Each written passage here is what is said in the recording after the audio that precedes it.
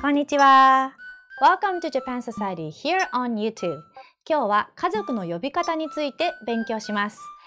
Today we'll look at how to talk about family members in Japanese. This can be a bit confusing at first because there are multiple ways to say one thing depending on the context. We'll look at a few examples. The first thing to remember is that referring to your own family members versus somebody else's family members are quite different.To refer to somebody else's family members, you need to add san to show respect. So, to talk about トムさん 's family members, for example, you need to say トムさんのおじいさん、おばあさん、お父さん、お母さん、お兄さん、お姉さん、弟さん、妹さん、おじさん、おばさん、おいっ子さん、姪っ子さんand also トムさんのご家族、ご両親 and ご兄弟。Now, to refer to your own family members, you use a very different set of family terms. Here you don't use san at all.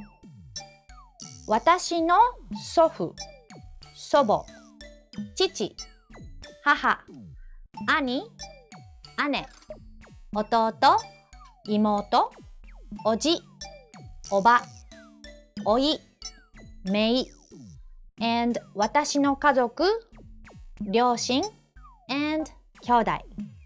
One common misconception is that those terms sound more casual. Yes, these terms do sound shorter, but no, they don't sound casual. You actually use these terms in a more formal or professional settings, such as at work or schools.So let's try a short dialogue between two co-workers having small talk in the office. ご兄弟は今日本のどちらですか？ Where do your siblings live in Japan? 兄は福岡で、妹は京都にいます。My older brother is in Fukuoka and my younger sister is in Kyoto. Now, to directly address your family members is another thing, and there are some vocabulary overlap.For example, to call out to get their attention, you say お父さん or パパ、お母さん、ママ、お兄ちゃん and お姉ちゃん。To talk to your younger siblings, you use their name. For example, 和也 or りな or nicknames.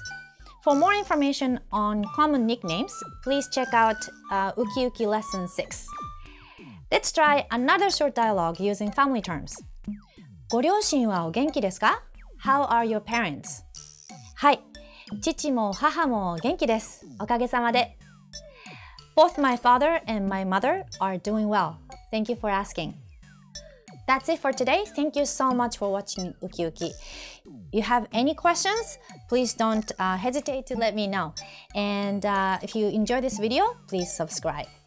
ではまた。